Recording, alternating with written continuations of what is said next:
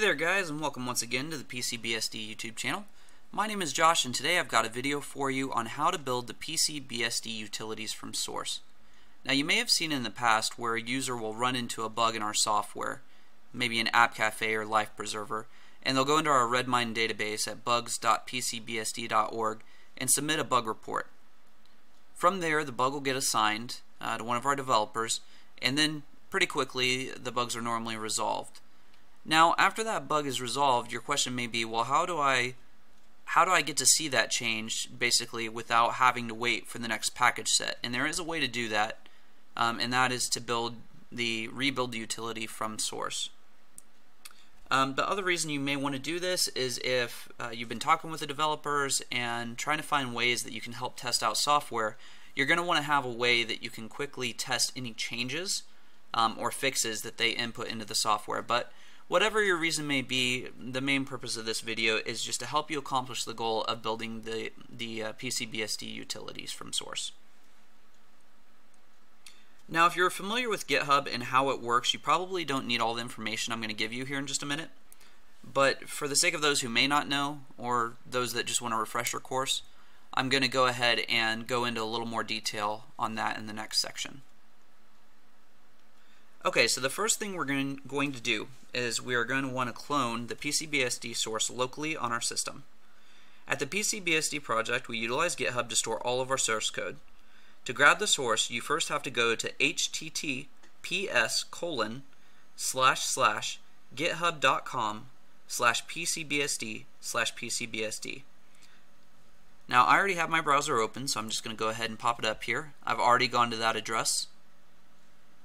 And you'll see over here in the middle right hand part of the screen, you're going to have an HTTPS clone URL.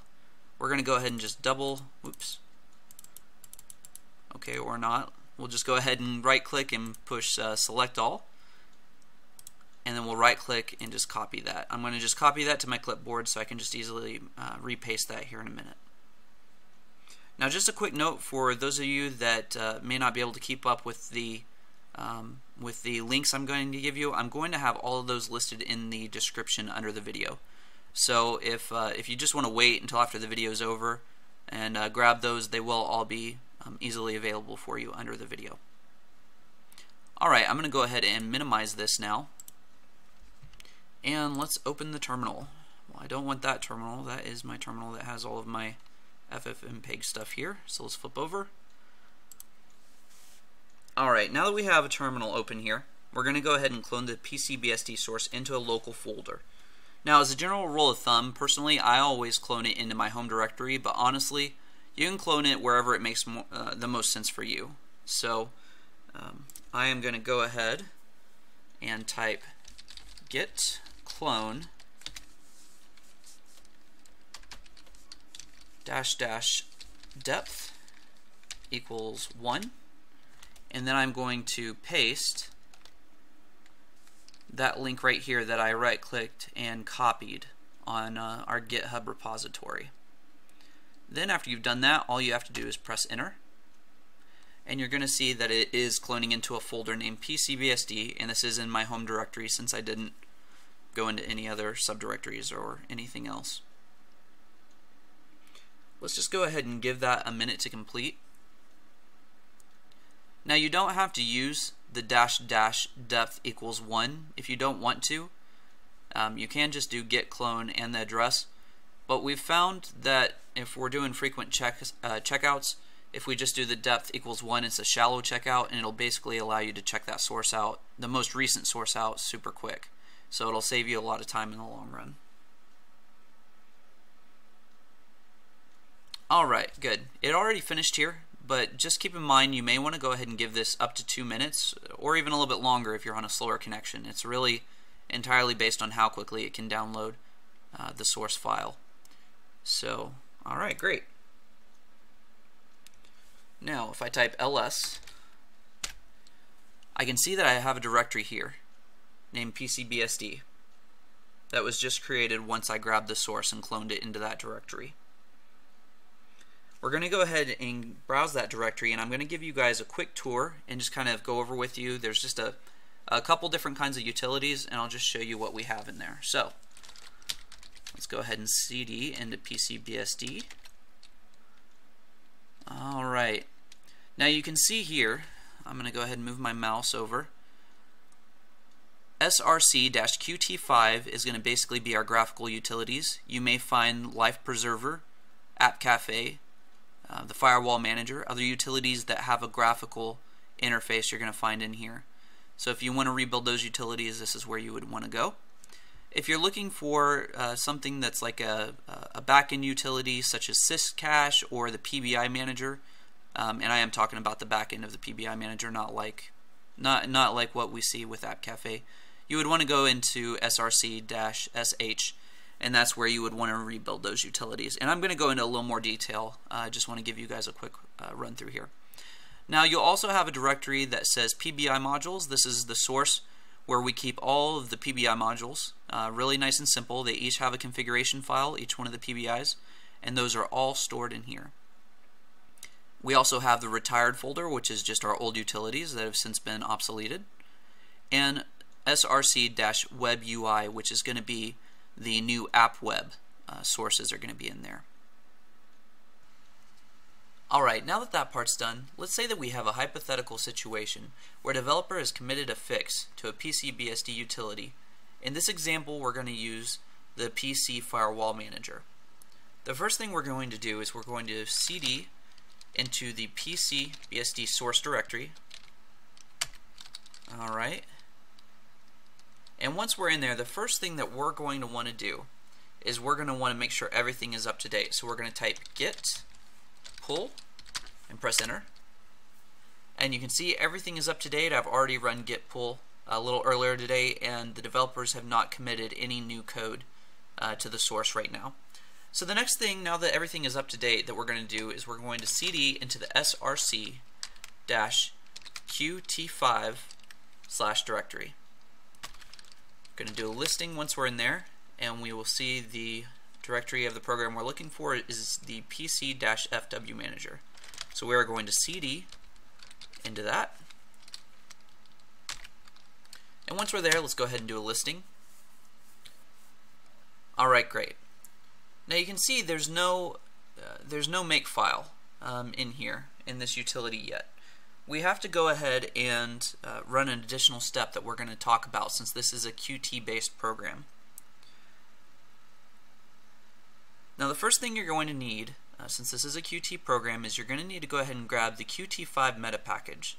So if you haven't done so already, go ahead and pause this video and just head over to App Cafe and then just do a little search. If we type in Qt5, there it is. That's the one we're looking for. Now you can see I already have it installed, so that's no big deal for me. Go ahead and grab that, and whenever you're ready, just go ahead and we will proceed with the video. Okay, great. Let's go ahead and go back over here. Now, the command that we need to run after we've installed the Qt5 meta package is /usr/local/lib/qt5/bin/qmake, and then just press enter. Now once you do that, it doesn't say anything happened, but if you do a listing here right quick, you will see there's a new make file right over here that has been generated. So that make file is going to be what allows us to compile the program and build it from source. Now one thing to remember is if you're rebuilding a shell-based PC-BSD application, like say the PBI Manager backend or syscache, you don't have to run the Qmake command. Now that we have our make file though, let's go ahead and build the utility. What we're going to do now is, while we're in the PC Firewall Manager's directory, we're going to type sudo make. Go ahead and type your root password, and you should be in business. And you can see it building here. Now most PC-BSD utilities are pretty small, so it shouldn't take forever and a day to compile. So just give it a minute or two and we can see it's already finished here. Now if we do a listing here, you'll see that there's an executable that was generated here. If we want to go ahead and run this locally before we deploy it to our whole PC-BSD system and basically replace the firewall manager that is currently running, what you would do is you would just type /PC-FW manager to run that locally. Press enter. Oh, of course, it needs to be run as root.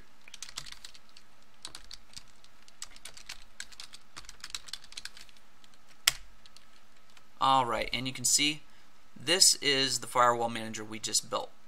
We can check it out, look, we can see everything looks okay, everything looks good, so we can just go ahead and close it out. Now that we're fairly satisfied that the program is working correctly and we got the developer's fix in the firewall manager and it all looks good, what we're going to go ahead and do now is we're going to deploy it to our whole PC-BSD system. So then, in that case, you would do sudo make install and then just press enter.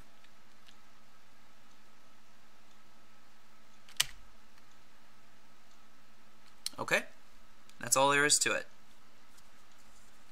Now after doing so, if you open the firewall manager from the control panel, it should be the newest version of whatever utility you just rebuilt, in this case the firewall manager. So you should have whatever commits or whatever fixes the developers issued or applied earlier. Some graphical utilities require libPCBSD to function, so if your build failed, simply go back to the src-qt5 directory. We'll do a listing here, and you can see right here a directory that says libPCBSD. What you may have to do is go ahead and cd into that directory and go ahead and build it just like we did with Firewall Manager. Firewall Manager does not need to have that rebuilt, but if you're rebuilding some of our other utilities, it may require that. So just keep that in mind before you file a bug report. If something isn't building correctly, if you get a stop error, go ahead and rebuild libPCBSD and try again before you report that bug. Now, like we kind of discussed earlier, if you are rebuilding anything, let's go back one directory and do a listing. If you're rebuilding anything that's in the src-sh folder, you should not have to do that extra Qmake step. Most of the utilities in here, if not all, will have their own make file already generated and already put in there. So if you need to rebuild these, simply do a git pull like we did earlier, and then run the sudo make command. Or if you want to deploy it to your whole system, sudo make install. Well, I hope this tutorial has been helpful to you, and as always, thank you guys so much for being a part of the PC-BSD community. We appreciate it so much.